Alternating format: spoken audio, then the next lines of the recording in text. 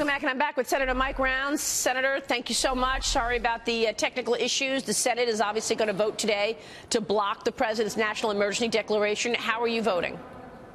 I'll be supporting the president's position on this particular vote.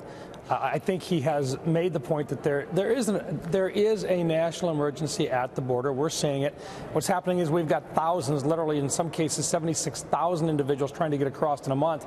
They're overwhelming the manpower that we've got at the southern border. And in doing so now, the Mexican drug cartels have figured it out. And when we're busy just taking in these folks who are coming in and asking for asylum, they're finding ways to get into the rest of the country, but they're crossing the borders. And it's not just at the ports of entry. Well, so you've got I'll support the president's position. 5 Republicans, though, are not. And as a result, it's likely going to pass the Senate, right? And then the president will veto it.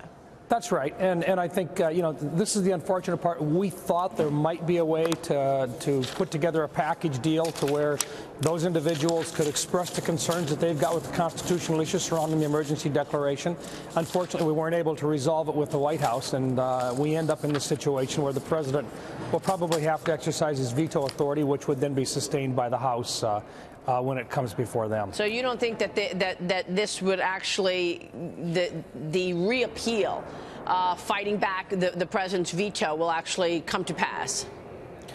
I don't think that they'll be able to override the president's veto. Right. That's correct. I really think the biggest challenge is going to come in October as we move forward with the appropriations package in future years. We had estimated that we may need $25 billion for the security at the southern border. The president may have here as much as $8 billion, some of which is going to be challenged in court for years. Unfortunately, I think with Democrats in control of the House, I don't think they will offer any sort of an appropriations package that allows the president to use these emergency funds in the future. Very similar to what we do with, not allowing the federal government.